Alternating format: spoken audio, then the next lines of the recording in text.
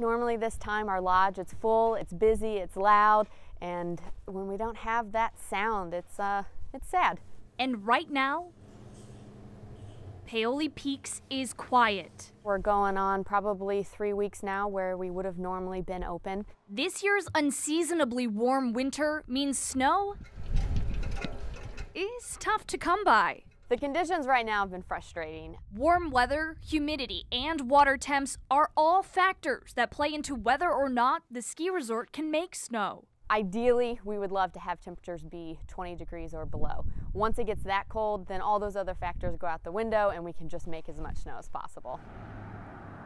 But that hasn't happened yet this season. The Peaks stayed closed through the holidays.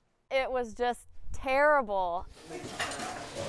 And the resort isn't the only place feeling the heat. There's been some days where we've been pretty slow because usually the winter they open up sooner and we're really busy. Danielle Crowder works at the Ritz restaurant right across the street from Paoli Peaks. When the Peaks are open, it picks up a lot of business for us, and not only us, but the rest of the community also. Business Paoli Peaks marketing director Lauren Grenier is hoping Mother Nature will allow soon. We can get Paoli Peaks open pretty soon. Opening day is soon. We know it's coming here probably in the next few days. Everyone is on the ready.